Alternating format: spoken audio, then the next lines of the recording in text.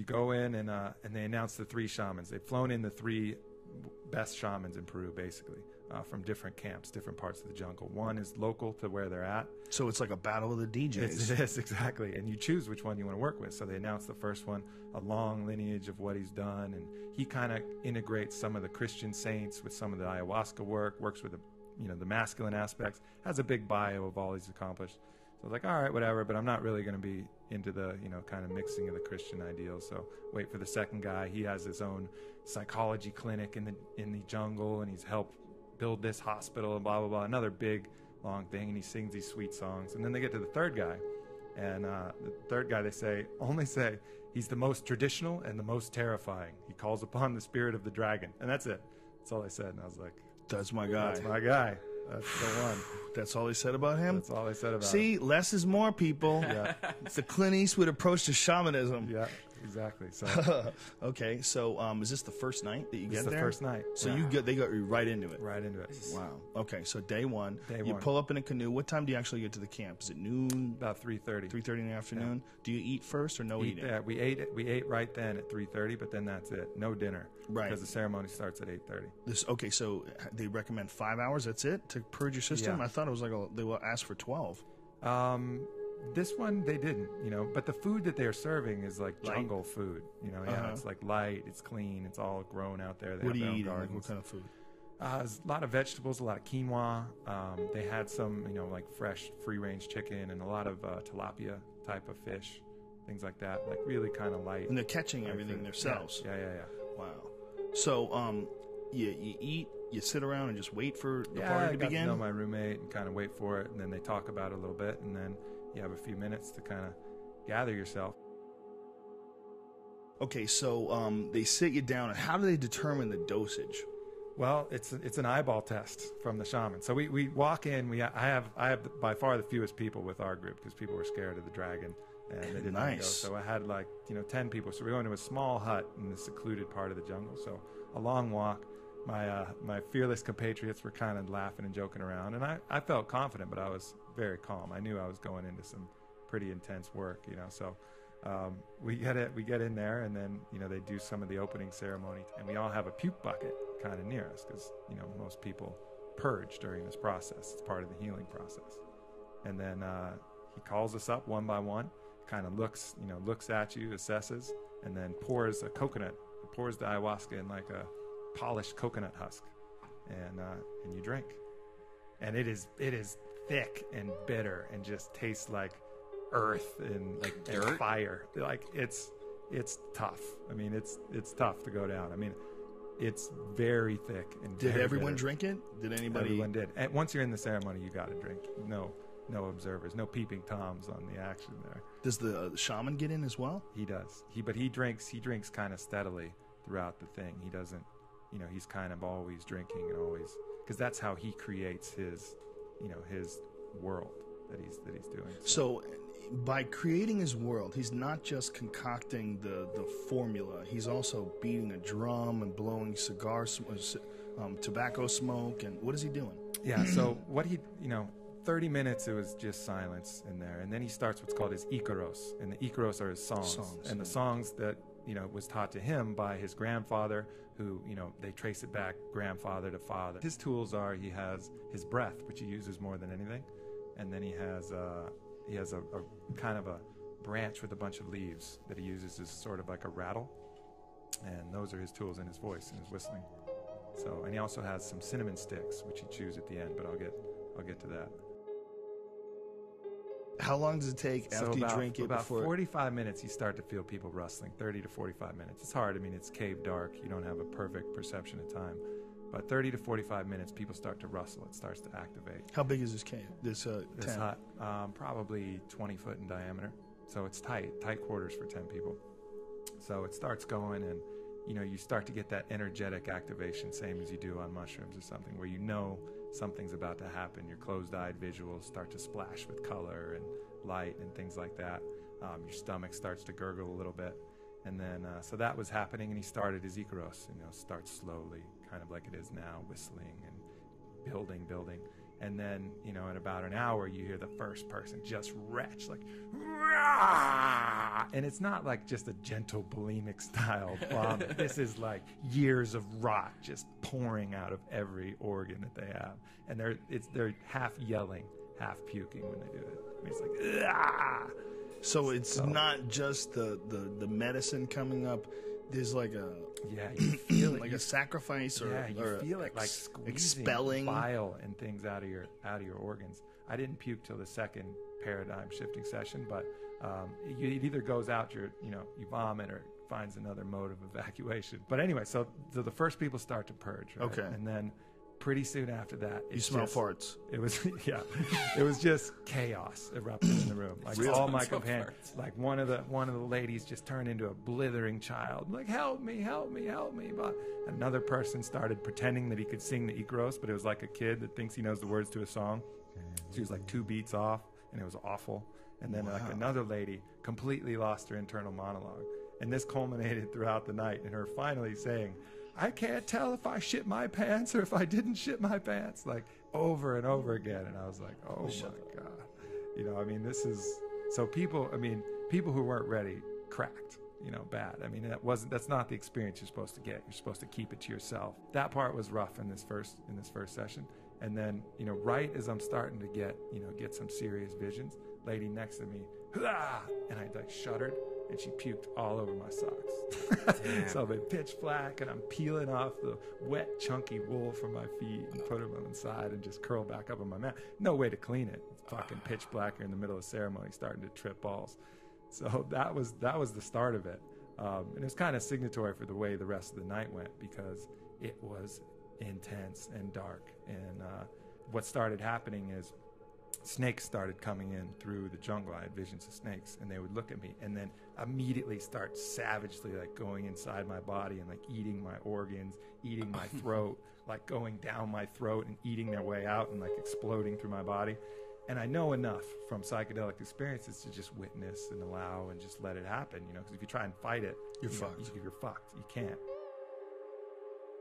They were more like, they were a bit ephemeral. They would change too much in color. And the way that they would come was not necessarily slithering on the ground. They were coming from the air. They all had top hats on. And what did they look like? Snakes. What did they look like? A lot of them were kind of white. They looked actually more like boas or like anacondas, not as much like domestic snakes that we'd find out here. But they had that kind of jungle pattern. But they would, the colors were off. They were not. They were either too colorful or they're white. They weren't like jungle colors, but they were that shape and that size of these things. So that was going on. And then after I got used to that, then it switched, and I kept sliding down these vines of thorns that were just ripping me up to pieces again. All of these images were just total destruction of the flesh. And are you feeling anything while this is happening? No, you're kind of a passive observer of your body. So are you seeing it in a third person? Are you outside of your body? Yeah, about 2 feet outside of your body as you're watching this happen to you. So you're like looking down on it? Yeah, kind of like, up here on your shoulder a bit. And just destruction. And I was, I remember thinking to myself, because I was naked when this was happening. I was like, why did I have to be naked in this thing? But that's just the way it was. It was just me, naked, flesh just getting torn, sliding down his line. And what are you seeing? Are you seeing blood and injuries? And yeah, you do. You see it all. I mean, just liquid pouring out of your body. It's just complete destruction of the physical form. And then from there, insects would burrow into my body and explode, and spiders and things would go. And really, that was not so bad, actually. That was kind of the good part. But what ayahuasca will do is it will find your own weaknesses and then use them to fuck with you. It's like when you're at the final level of a video game, and it's like, no, you must fight yourself. Like that's what it felt like. So it started preying on my own fears, and I heard a voice telling me exactly what I was scared of, which is, some illness. My family's had some lymphoma issues or something like that. So it basically said, you're going to die of cancer. Say your goodbyes. You're fucking done. You got it now. It's bad.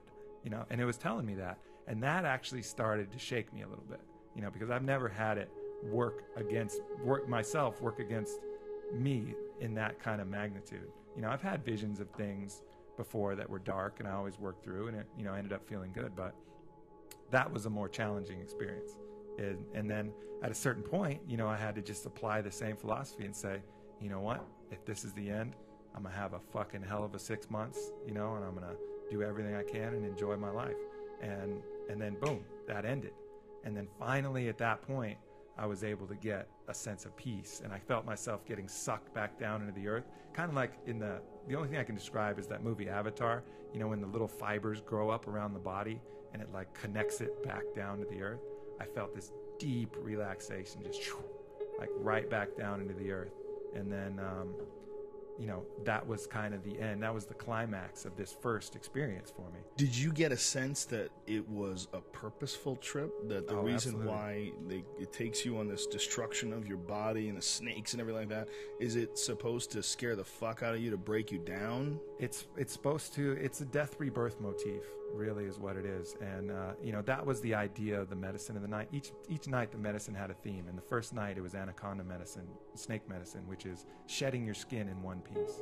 So like a snake does, a snake sheds its skin all in one piece. This was about shedding everything that you don't need, your fears, your weaknesses, all of that. And that's why you explore it. And I think part of the intent of what the shaman was doing, which meanwhile, by the way, his icaros were growing in intensity, and it was like the room was swirling.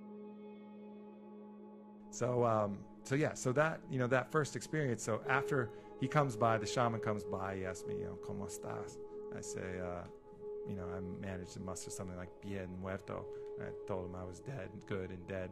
And he just laughed and kind of, that was, I think, when we, you know, he started to kind of give me a little bit of respect, because the rest of the room was just crushed, you know, but I was crushed too, but at least, you know, I was able to sit up and kind of deal with it a little bit. So he brings me over to where he's at, and he starts chewing up some cinnamon, and it's the final closing ceremony, the cleansing ritual. And he has me open the back of my shirt, and he goes shoo, with the cinnamon. And the instant he did that, it was like I was on a bungee cord, and this is 6 hours after I'd taken it. You know, the peak of my trip was completely done, and I just went whoo, straight up and right into this world of just pure energetic vibration that I had no idea how to decode. It was something completely foreign to anything I've ever seen. What did he do with the cinnamon? So he chews it up. He's like cinnamon sticks, dried cinnamon. Right. And then he blows his breath. He goes shoo, and forms like a little sonic missile thing. And he points it at different parts of your, like the back of your neck, the top of your head. So he did it 4 times. And each time he did it, I had like 10 seconds swimming in this world that just I had no possible chance to decode. And it was unbelievable. I was like, what the hell is this? Where am I? You know, how do I understand it? What does it mean? You know, like the YouTube video. But it was wild on that closing part of the ceremony. So what did it, I mean, you can't decode it. Can you describe it? It was like a geometrical city of light and vibration, you know, but it was like looking at, imagine if you didn't know anything about computer code and you looked at the matrix, right? Mm-hmm. And all you saw were ones and zeros. Right now we know, oh, that's computer code, it's source code. It was like that kind of information was coming to me, but I just, you know, well, that sounds like a DMT trip. Yeah. So you have a flash. You have a DMT flash. Yeah. So like deep into another. And he's blowing cinnamon on you, and that's what causes that? Yeah, I don't know if the cinnamon's just to make his breath pleasant and it's his intent, or whether it actually has some part of it. You know, whatever he did in that closing part of it, I felt like it opened a breach in something else, a different place. For 10 seconds. For 10 seconds, then sucked back. As soon as that was over, I was right back. You know, it wouldn't last. Okay, so this is day one. Day one. So then, do you get up in the morning? Do you go to bed? Go to bed. Do you wash off to puke? Or yeah. So I went, you know, took care of everything in the dark of my hut. In the dark? Yeah, cold and dark. Yeah. There's no light at all. No light at all. No candles. No, nothing? we were using our phones and flashlights and do you have a charger for your phone? 3 hours a day. You can charge it for 3 hours a day. Yeah. So you're using your phone. But you don't get any service, so it's just a flashlight. Little flashlight. It's an expensive iPhone flashlight. All right, so you wash yourself off. Yeah, crash out. And can you sleep? I did. Yeah. Are you fucking freaking out while you're sleeping, or you slept good? I felt pretty good. You know, after that final thing where I was able to relax and felt sucked back into the earth, I felt good. You know, I felt like I'd learned the de-importance of the physical realm. You know, I mean, now seeing the next my body day destroyed. at breakfast, do people apologize for throwing up on each other? Yeah, some people were still pretty shook. Like the people in my group were pretty shook. A lot of them didn't go back. Some of them didn't do it again the whole trip. Really? Yeah. I mean, they fought it. They fought the whole time. And if you fight the whole time, you never release from it. You know, you don't work through it. It's like you get brought to the heat of the battle, and then you just ignore it and shut your eyes and it goes away, but it sticks with you. And that's one thing to, you know, a caution for doing any kind of psychedelic work is Did your mom enjoy it? You gotta work through it.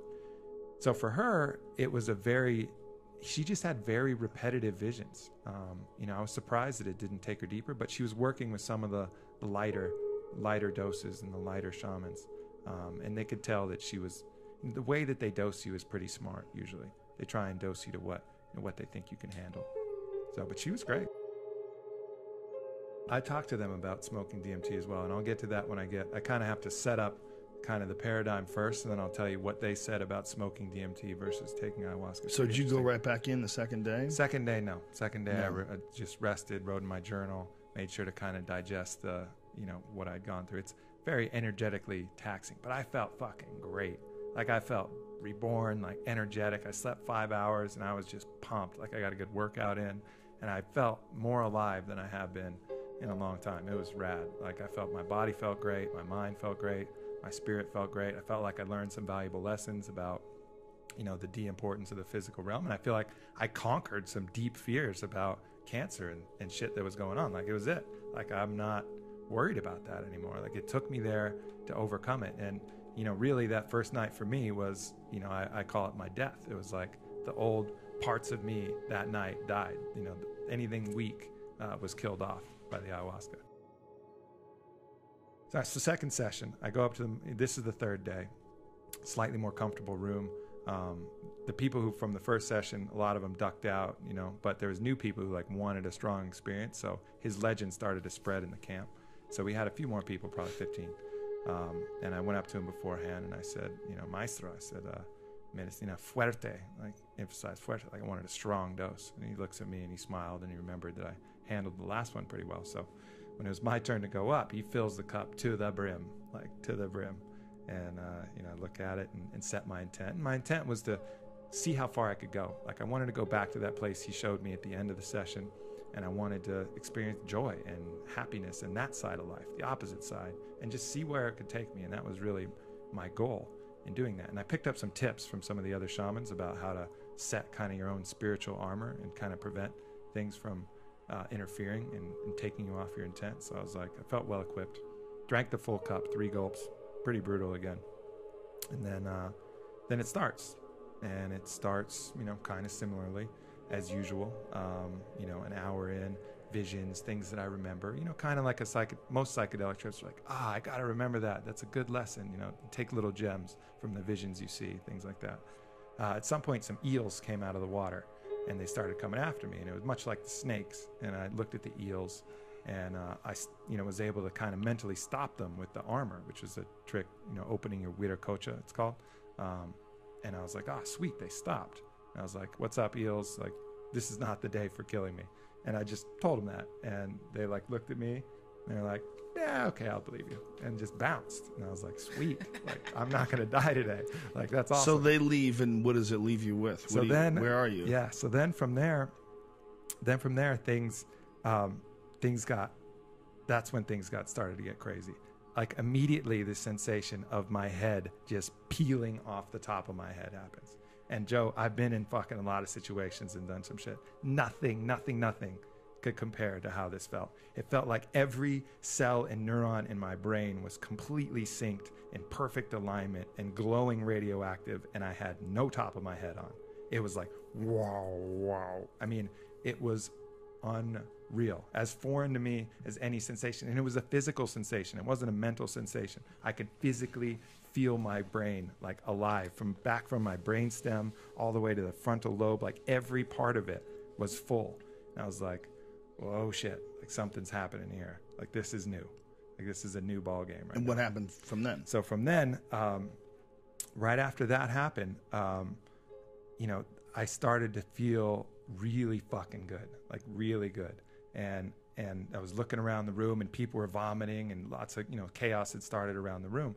But I felt it all as like a kind of like just a cleanse, you know, like I had a different perspective on it. So each one would bring me more like happiness until finally it reached this ecstatic state, which was about 10 minutes of just pure, straight ecstasy. Like every cell of my body felt better than it ever had before. It was like the exact reason why we were given physical forms was to experience some kind of pleasure like this. The only thing I compare it to, and every time I make this analogy, people ask if I nutted my pants, which I didn't, but it felt like that moment of orgasm stretched for like 5 minutes, 10 minutes. Like I didn't know whether to yell. It was like so crazy, intensely, bodily good to feel that. And then, you know, so experience that, and that was rad. I was like, you know, that would have been enough right there. But then it just continued to build. And so what happened next is this giant organic flotilla of like snakes and feathers comes, like a giant, kind of like an organic mothership comes, and it hovers over my head. And this is full open-eyed visuals, right? How big is this? Oh man, it was probably 30 yards, 40 yards big. 30 yards. Yeah, it was big. It was a massive. And it's feathers and snakes? Feathers and snakes, and it's living. It's like a living mothership, right? And it starts sucking black smoke out of my body, and I see it coming out. And I was like, oh, well, I guess I didn't need that. I was like, okay, take it. You know, like, cool. And it didn't have any physical sensation, but I could see it like coming out of my body. It came out of my throat, came out of my head, came out of, you know, different parts. I guess you could correspond them to the chakras where they were coming out, but just peeling out of my body. I was like, whoa, that's pretty cool. And then it just floats off when the smoke started to die off. And then right on its heels, another mothership comes. And this mothership is metallic, and it has all kinds of crazy cryptic writing on it, like Stargate, SGI type of writing. That's the only thing I can compare. And your eyes are open when you're seeing this? Yeah, fully. And how does it look? Real? Can you see through it? Does it look like an illusion? No, you can't see through it. I couldn't see anything else, really, honestly. It was black around it. My memory of it is that I could just see that, and that was it. I think if I tried to like focus back on, you know, my own reality, I could see some shit in the room, but then that's all I could see. It was black, and it was a ship, and that was the only thing I was focused on. So it looked like an alien spacecraft. Independence Day style. Fully, yeah, exactly. Yeah, no, very much like that. Very much like this shit. Not quite that big. And there's writing on it? Something. It wasn't just smooth, you know what I mean? It wasn't like a smooth thing. It was either writing or a very cool design. I don't know. I mean, I had no hope to read it or anything. But so then it starts shooting this light at me. And this was one of the craziest things. Like as soon as the light comes, I like lift my head up like this and open like put my tongue on the roof of my mouth, and the light starts coming in underneath my tongue. And I don't know why I did that. I have no fucking clue why I did that, but I did it, and that's what I needed to do. And I just started doing it. I was like breathing in this light. It was like I was getting uploaded some kind of information. Again, no physical sensation, but I'm just, you know, just breathing in this white light that's being uploaded into me. And then I was like, whoa, this is fucking crazy, you know, and I couldn't believe that I knew that was what I was supposed to do, but I just did it. And then the light stops, boom, retracts, ship goes away. And then at that point, everything just blew out. Like I saw the room again, and then the room just goes, poof, blows out into infinity, and just complete infinity around me. Now there's a couple things in infinity. There's the shaman who's like jutted out on a precipice, who's going pretty hard with his Icaros now. And then there's like some terra firma. Like, what does it sound like? Oh man, if you listen to his video, he sings it a little bit, but I wish I could get you some. But it's nee nee nee nee nee nee nee nee nee. Are there words, or is it just noises? No, sometimes there is. Some it's like Ayahuasca. You know, sometimes they'll sing some things like that. So that's kind of a flavor. Obviously, I have a terrible voice. He didn't have a great voice either, but it was powerful. You know what I mean? It's not like he was a singer. Right. It was just coming out, and he was shaking his leaves. But he's jutted up on this precipice, and that was at 3:00 in my line of vision.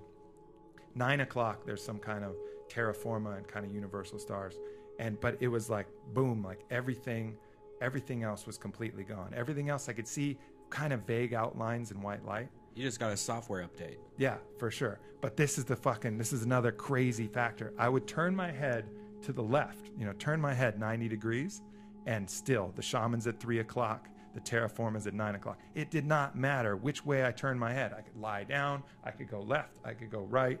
Didn't matter. My vision was stuck in the same spot. It's like any movements I made in the third dimension had absolutely no impact of what I was seeing in the eighth dimension. Like, I guess if I wanted to look around in that dimension. Why is it the eighth dimension? All right, so I'll get to that. Sorry about that. But that was what I encountered. And that's the paradigm they used at the end of it. They call where I was at that point the eighth dimension. And the reason why is that's the penultimate dimension. That's the last one before the ninth, which is oneness with all creation, which is just, unification with all life, all creation that ever was, that ever will be, pure solidarity with God, with the universe, whatever you want. Is that supposed to be what you're hitting when he blows the cinnamon smoke on you? No. So that was actually the seventh dimension is what they were going. But to go back to where I was there, I'll explain the paradigm as they see it. They give you a map of each dimension? They do afterwards. Tourist guide? Afterwards. So at that point, no visions were coming. Nothing was happening to me at all. And I was completely lucid. So I was like, all right, what can I do? And I was thinking like, well, what would I want to do? I was like, well, I got a friend who got in a car wreck. I was like, I wonder how he's doing. And he's in Atlanta. And so I was like, I wonder how he's doing. Boom, I see him. And he's in like a bar or a restaurant. And I'm like, oh, snap. Like, he just came immediately. I didn't have to travel. Like, I could see him right there. And he's laughing, talking with friends. I was like, well, it looks like he's okay, but I wonder if he really is. And I was able to like look in his body. And I see this like bad energetic something, like this black part of in his rib cage. And I was like, oh, that's no good. And I was like, I wonder if I can get rid of that. And I was like, and I like focused on pushing like the golden light into his body. And I was like, whew, fills his body and pushes this little missile out of his ribs. And I was like, oh shit. Like, I don't know if that actually helped him, but that was pretty rad that I was able to do it. I didn't know. Like, Did you ever call him up afterwards? I couldn't call. There's no cell phone. Well, but I talked to him later. Yeah, I talked to him later. He doesn't remember like the exact moment, but he said right around then, yeah, he started feeling way better. So what was wrong with him before that? I just, he had a bad impact. Got T-boned with some lady coming off the freeway. Hit the steering wheel. Hit his head. So he felt better out of nowhere. Did you ask him, "Hey man, have you ever been in a bar and then all of a sudden you feel better?" Or did you say, "Hey, I did some freaky voodoo on you"? Did you put the power of suggestion in his mind? I mean, sadly, the next time I talked to him, I was fucking hammered. So I think we just got right into it. It wasn't like you got to dance around that one. I know. To find out the real evidence. I know. So next time I'll do that. But he just breezed into town, and I was like, "Yo, I'm just back from Peru." But anyway, so I didn't get the proper scientific explanation, but some loose correlation with how it worked. Okay. But more concrete, evidence on myself. I was like, all right, well, if I could do that to him, what about myself? And I started scanning my body with my hands and my mind, and it was like a car mechanic looking at the car. Like, I was completely detached from it. I was like, oh, that's pretty good. Like, I did a pretty good job here. Like, that's not bad. Like, this vessel's pretty good. And I was just giving it like a 10-point inspection. And, my glands that have always been swollen, I was like, there's something not quite right there. So I like went and I like physically like started pulling out of my glands. I was like, well, maybe I can pull what's bad out of there. And I felt like I did. And I felt like it stuck to my fingers. And I'm like shaking my fingers like, get it off. I didn't know how to get it off. So I like shake it and some of it falls off. And then I put it in the ground and some of it like drips off. And then I was like, oh, it's still not working. So I had a water then and I poured it on my fingers and that seemed to work. Who knows about that. But since then, I haven't gotten like my glands have not been swollen at all. And I've gotten like Epstein-Barr virus that always like has them a little bit swollen, but not even a bit since then. But the next thing I did was I looked at my business and very lucidly looked at all of my marketing channels and different things. Thought about Alpha Brain, thought about the different things, thought about, very, very conservative Republican type thinking about my life and my business. And I saw some channels that I was working hard to produce, and I was like, there's no resources there. And I could physically visualize, where there was pools and these tubes that were feeding like a giant machine. I was like, well, I'm trying to build this tube to this pool of resources, but there's nothing there. Like, I got to cut that one off. I was like, this one is good, but it's blocked. I got to change that, change the marketing, change something on that. So, or, think about this formula or that. And I could visualize it perfectly. And, that's cool. Right now, business is going great. Yeah. So the way that the shamans continued explaining, fifth dimension is the dream state. You access that sleeping, and you also access that on a general level in psychedelic experiences. sixth dimension is the realm, is the spirit realm, and the kind of the master of that realm is the Earth Mother, is nature itself. So the snakes that came, the eels that came. That's the fifth dimension? That's the sixth. Sixth. That's the sixth. And we're what are we in?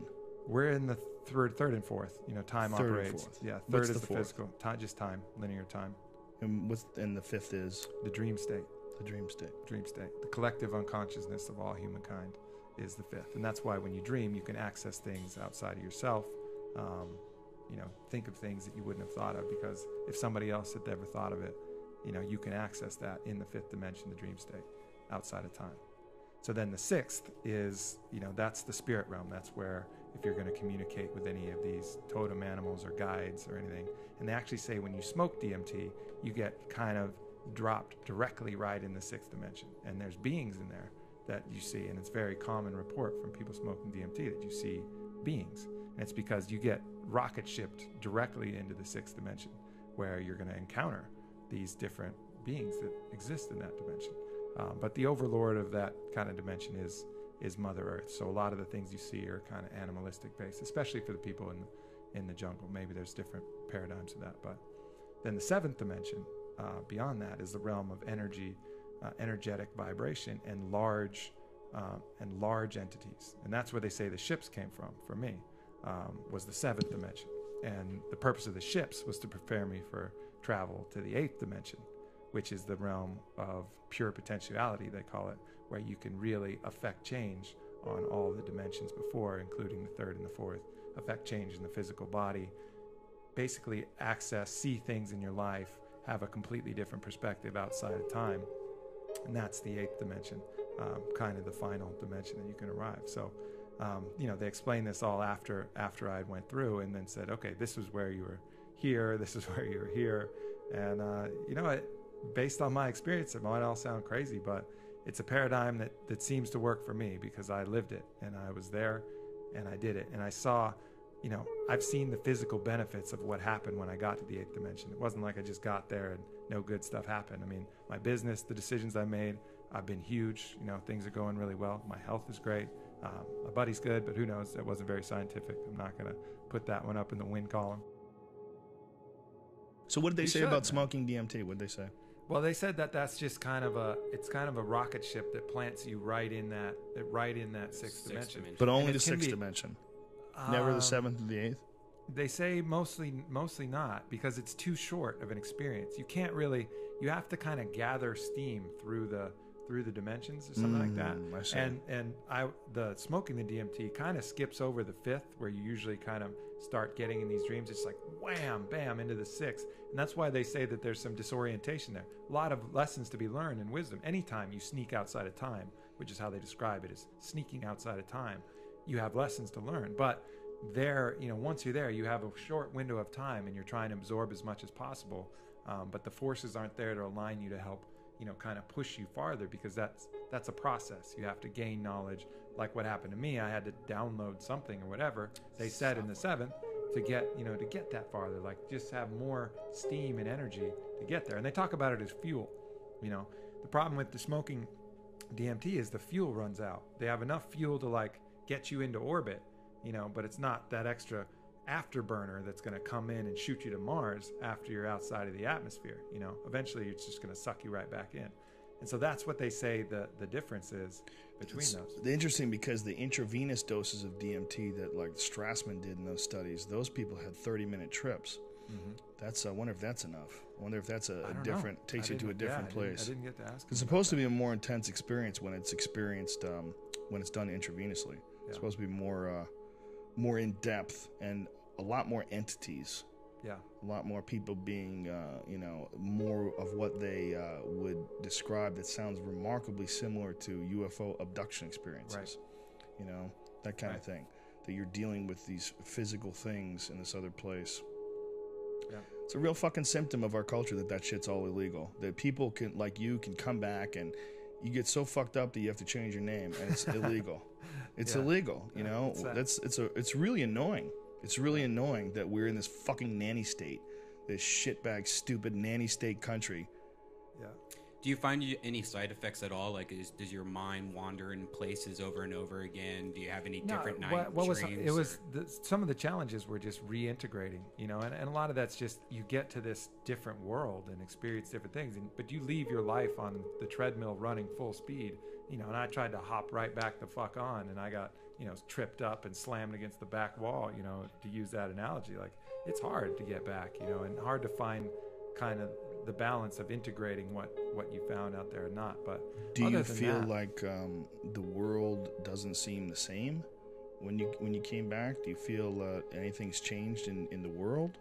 No, you know, I feel like, you know, I've changed. The way I look at things has changed. You know, the fact that I view myself now more like a needle piercing a 9-layered onion, you know, and you're consciously aware of the first four layers, you know, that part of the needle, but you're still connected to another 5 layers above you, and you just don't see it. You know, just that very thought alone has changed my life. You know, it's hard to incorporate in everyday things. I mean, I've been focused pretty much solely on launching Alpha Brain and making sure that all goes well, and it's been very focused on that. But in my quiet moments, you know, when I can meditate, I can think back and think, you know, what I want to do next time I go down there, and what lessons I could learn, and how you need an isolation tank, son. I do. That's your next step. I do.